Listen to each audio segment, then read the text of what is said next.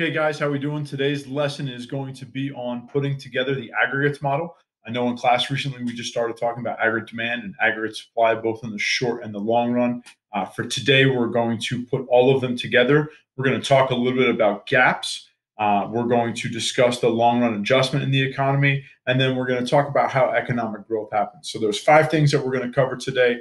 Hopefully we'll get to them pretty quickly. Won't keep too long. We'll get right to it. So here we go. First thing I want to do is I want to recap real quick the shifters of aggregate demand and aggregate supply. We know that aggregate demand, from what we talked about in class, is everything that makes up of GDP. So it's consumer spending, investment spending, government spending, and net exports. If any of those components are impacted, that is 100% going to be aggregate demand related, and government spending as well. I apologize. Okay. Now, for shifters of aggregate supply, there are 3 things that we're going to see, okay, that are going to change aggregate supply. The first, okay, is what? It's a change in resource prices. So if anything happens with resources availability, the price of resources, that's going to impact supply. The second thing is changes in the actions of the government. Typically, this means taxes or any type of regulatory impact on business itself that would increase the cost of production. And then changes in productivity. Typically, we see changes in productivity in a positive way, right? Companies over time find ways to cut down costs and increase output by scaling through economies of scale. And so as a result, that means they become more productive and the price drops so we can supply more. Right, so that's kind of how we're going to put micro and macro together. These are the shifters of the aggregate supply and aggregate demand curves. So now let's put it all together on the same graph. Okay, so we know that we have aggregate supply that slopes upward to the right. Remember, this is our short run aggregate supply. And then we have our aggregate demand curve, which slopes down to the right. Where they combine, okay, that gives us our equilibrium. So if we were looking at the aggregates model right now, the curve that we're looking at does not have the long run aggregate supply curve. So we know that at this state of equilibrium, that our price level is going to show up on the vertical axis and our quantity or output is going to show up on the horizontal axis. Now, when we add the long run aggregate supply curve into it, this is what we're looking at. Okay. Now, typically, when we look at the aggregates model, you're always going to have all 3 curves on the graph at a time. And so I will go over all 3 with them real quick. Aggregate demand, that's just the components of GDP. We know that, beating a dead horse, don't need to continue with that. Aggregate supply is the supply of all goods and services in the short run, okay, in our economy currently. Remember, what differentiates the short run aggregate supply curve from the long run aggregate supply curve is that typically in the short run, we don't see a wage or a resource adjustment in price because of contracts and things like that. Like we spoke about in class, both wages and resource prices are stickier, okay, than that of price level. And so it doesn't fluctuate as much. It takes time for that to happen. Now, the long run aggregate supply curve represents the supply or the potential output in our economy at full employment.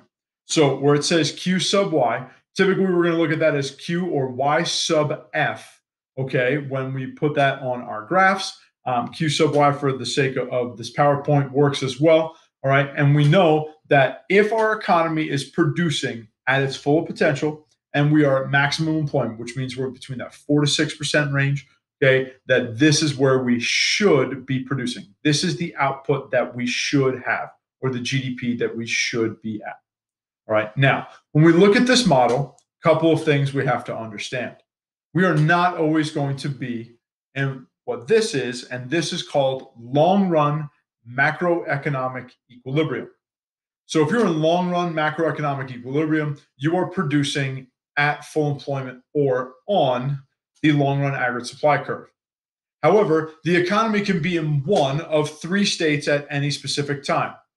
If our equilibrium point is to the left of the LRAS, okay, that means that we are in what we call a recessionary gap because we are producing below our potential. And if the equilibrium point is to the right of LRAS, that means we are in an inflationary gap because it means we're technically outproducing what we should be. It means we're overemployed and resource prices are getting expensive and price levels increasing. Okay, so we're going to talk about that later, but that's what we're looking at. So this is long run macroeconomic equilibrium. All right. So first question you're going to be posed with is this. If there is an increase in consumer spending, so all of a sudden we go home and everybody at home decides that we're going to spend 20% more of our income for the next 3 weeks, next 3 months. Okay. What's going to happen in our economy? Well, we want to know, well, what's going to happen to price level? And then at the same time, well, what's going to happen to output? And which curve is going to move? So we know that there's an increase in consumer spending. Consumer spending is a component of aggregate demand. So we know that aggregate demand is going to be shifted in this case. And which way do you think it's going to shift? Think about it in your mind. Make a prediction right now. All right, we'll lock it in. There's an increase in consumer spending. So you said that aggregate demand was going to shift to the right, and you're correct. Okay. When aggregate demand shifts to the right, well, what happens? Price level is going to increase, and quantity or output is also going to increase. The more we demand, price level is going to increase because of demand pull inflation. And then suppliers are going to be willing to supply more because the price of the good that they can charge in the market is going to be higher. All right, so our output is also going to increase. But there's something else you can learn from this, not just price level and output, but we can learn a little bit about employment level as well. And if you think about it, we can also learn a little bit about wages. So let's think about this. In the short run, we know wages are sticky, so we're going to ignore wages. But typically, wages and price levels kind of rise together. Just price level will always outpace the increase of wages because of contract negotiations, things like that. However, we do learn about our employment rate, and we can learn that from the horizontal axis or our output level. If we know that where the LRAS intersects with our horizontal axis, or where it says Q sub Y currently on your screen, that is full employment. So that means that the 4 to 6% of our nation's labor force is currently unemployed, and we're okay with that because that's natural. But if our output increases, well, how do we increase output? In order for you to increase output, you need to add variable inputs to increase output. That means you need to hire more workers. So it's safe to say that if output goes up, and we're producing beyond, in this case, Q1 is beyond where QY is, and that's full employment, it's safe to say that at Q1, the unemployment rate is below 4%. You could be at 2% unemployment because how else can you produce that much? Okay. And so we can learn a couple things. You can learn about 4 things about the economy at any given time looking at an aggregates model. Again, wages, you need to understand more about long run adjustment and things like that. We'll get to that. But for right now, focus on the big 3. Price level, we can learn from the vertical axis. We can learn about output or real GDP on the horizontal axis. And then we can learn about unemployment based upon where our current production level is in comparison to the long run aggregate supply curve. If output goes up, unemployment goes down. They have an inverse relationship. In order for us to produce more, we need to hire more people. Therefore, the unemployment rate would decrease. Okay, I'm going to move on here. Practice, you guys can do these on your own. You have these PowerPoints. Okay, so now let's talk about gaps. Okay, in order for us, there he is, the GOAT. Okay, in order for us to talk about gaps, we need to understand a couple things. First, the economy can only be in one place at any given time. Okay, and there's 3 possible options. We can be in long run macroeconomic equilibrium, which means that we are producing at our potential. We can be in a recessionary gap, which means that we have high levels of unemployment and lower price level, right? I refer to those things as symptoms, right? We typically think of recessions as really, really bad and that our economy is sick. So I call them symptoms of a recession, which is high levels of unemployment and lower price level or lower wages, rather. And then we could be in an inflationary gap, which means that we have a bit of inflation and we're technically kind of overemployed, right? We've hired too many people, our resource prices are heating up. So let's look at this. On the left, we have our PPC curve, and on the right, we have our business cycle. And if you remember these, we talked about these a lot. And we know that if we look at our PPC curve, or the productions possibilities curve, if you look at the inner red ring represents full employment. This is how we initially taught it to you. There was only one outer ring. And I said, okay, if we employ all of our resources, we are going to produce on that red ring. because we hadn't really introduced the idea of, you know, excess capacity. We hadn't introduced the idea that there is a natural rate of unemployment yet. So it was easier for us to say, okay, if everything is employed, all of our resources are currently being utilized properly, we can produce any two combination of goods on this curve. Well, now we need to know that technically 4 to 6% of our populace being unemployed, or our labor force rather, being unemployed at any given time is natural. So what happens if our unemployment level is below that 4%? So if we had 0% unemployment, which means every person in the labor force is currently working and no one is looking for a job, right? Everything we talk about having all the time, what does that look like? And so that's going to give us an additional ring, right? And then that's it. Like there's nothing else you can do past that except for maybe robots can produce everything at a greater rate. All right, so let's look at these examples here. So the first thing that we can look at is the first spot we can be in is we can be in a recessionary gap, which means that we're producing to the left of the long run aggregate supply curve. In this case, in our productions possibilities curve, we are inside of our full employment red ring. And if you look at the business cycle, we're here at the bottom of the trough, right? Anytime that we go below this black line, which that linear curve represents an increase in real GDP over time at full employment, okay? And then the red ring represents the ebbs and flows of the economy, okay, with the kind of short run instances in our state of the macro economy, all right, that kind of lets us know where we're at. So if you look at the business cycle, the bottom of the trough, that's our recessionary gap inside the red ring, okay, in our productions possibilities curve, it's a recessionary gap. So the next thing we're going to talk about is, well, at full employment. And we looked at this. This is long run macroeconomic equilibrium. At full employment, we are on the the inner red ring on a productions possibilities curve. And we are what? We are along the line, right, of full employment in terms of our business cycle. And then that leaves us finally with an inflationary gap.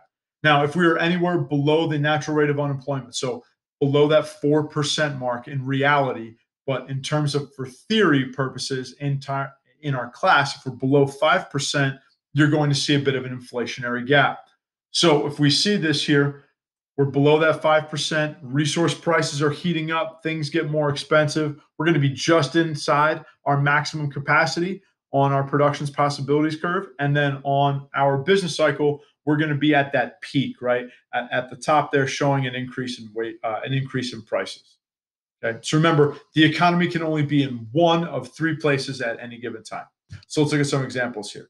Okay. So if the government increases its spending, what's going to happen to price level and output? Well, we know government spending is a component of GDP.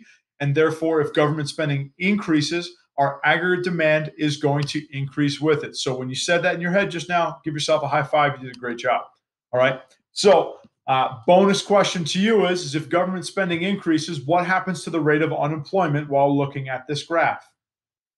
If you said that unemployment decreased, you are correct. What type of gap is this?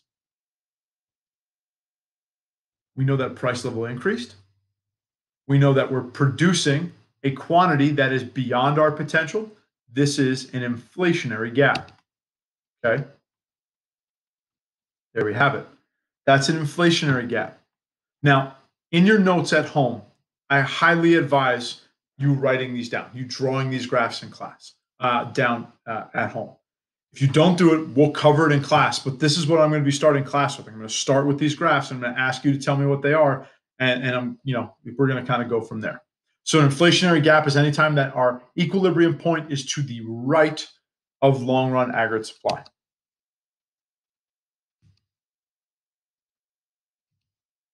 Okay, so now here we go. Here's another example. This is the self-fulfilling prophecy, if you will, right? Everyone's talking about a recession coming, recession. People think a recession is coming, and then what do? They stop spending. So if consumer spending falls out of nowhere, what's going to happen? Well, we know that consumer spending is a component of aggregate demand, and therefore aggregate demand is going to decrease. Well, if aggregate demand decreases, what happens to price level? Well, price level decreases, and so does output. It's not necessarily a good thing. The bonus question for you is this: what happens to our unemployment rate? If you said that unemployment is going to increase, you're correct. Prices fall, demand has fallen. We don't need people to work. People who work in food services, I'm not going to name names specifically at Cracker Barrel, you're probably going to be laid off because people aren't going to be coming to buy lunch or dinner at your store because their spending habits have changed. Okay, that's only a joke. Please don't take that personally. So this is a recessionary gap. Okay, we now have the two symptoms of a recession. We have high levels of unemployment and we have low price level. Okay, and when this happens, we are typically in a recession. Spending is falling. We need to kind of kickstart the economy to get us spending again. The next one. Now, those are our aggregate demand looks. Let's see what happens to aggregate supply. What if there's a negative supply shock of oil? What happens to price level and output? We've talked about this in class. Okay, this is the 1970s. We had the oil embargo. So you're going to see aggregate supply is going to shift to the left. And this is the worst case scenario for an economy.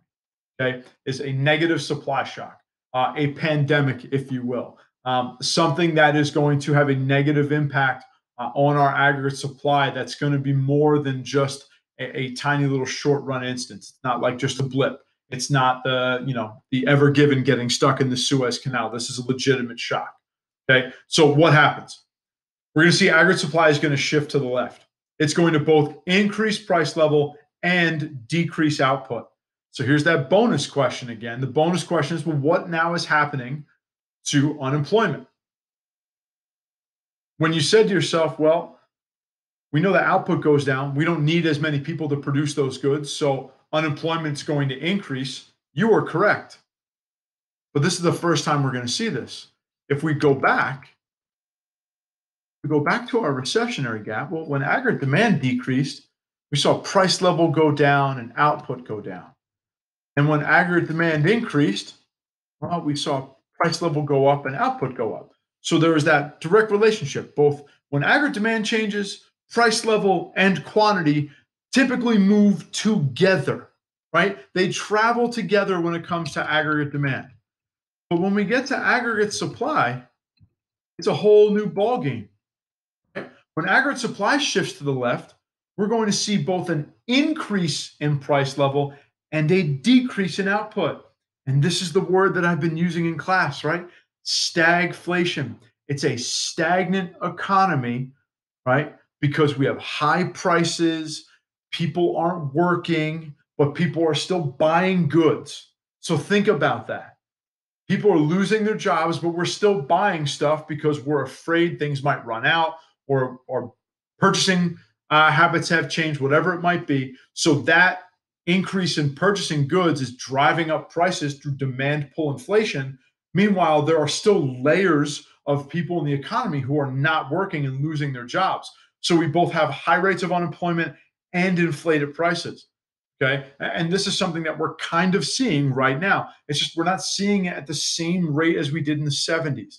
Okay. And so this is the worst case scenario. And the reason why I say that is because the next thing we're going to talk about is how do we fix these gaps? And anytime we interfere into the economy to fix these gaps, whether that's through government action, okay, in fiscal policy or Federal Reserve action in monetary policy, anytime you interfere into the market, there is a trade-off. There's an opportunity cost.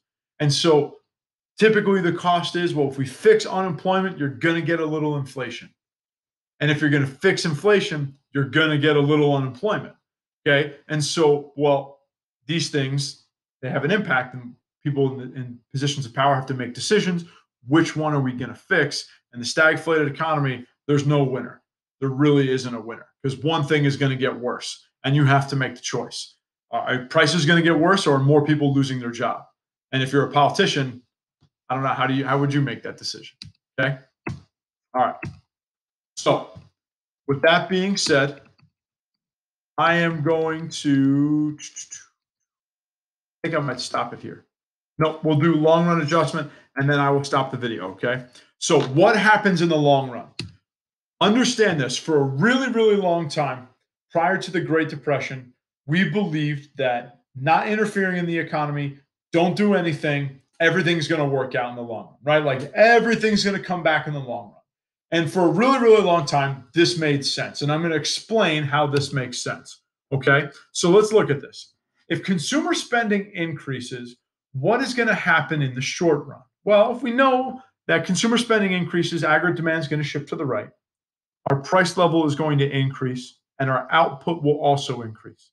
If output increases, then unemployment goes down. This is all good things. But now we're in an inflationary gap, right? And if you look at our business model, we're here at a peak. Like things are great, we're flying high. Okay, we've hit a peak. But in the long run, what's going to happen, right? Well, we have inflation, which means that prices are going to increase. And Mr. McSweeney told me that when I'm at work and I'm in the real world, if prices increase and there's inflation, I need to ask my job for a cost of living increase or a cost of living adjustment. And you should, and you will, and so will other people. And what happens? These businesses are going to grant you these cost of living increases, and then they're going to increase their prices on their products to compensate for the increase in your pay.